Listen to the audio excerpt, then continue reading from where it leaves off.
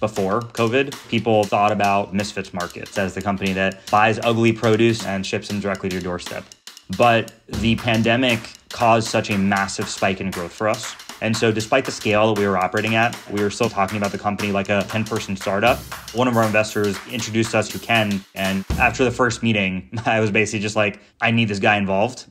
I can tie some of our growth to comms and what Ken has helped us accomplish. He's embedded into the organization and the leadership team here. He's one of the first people that I bring under the tent. We're just scratching the surface on what Ken can do in terms of placing Abhi as a thought leader and an industry commentator. Building credibility more broadly helps me and helps the company in a bunch of different ways.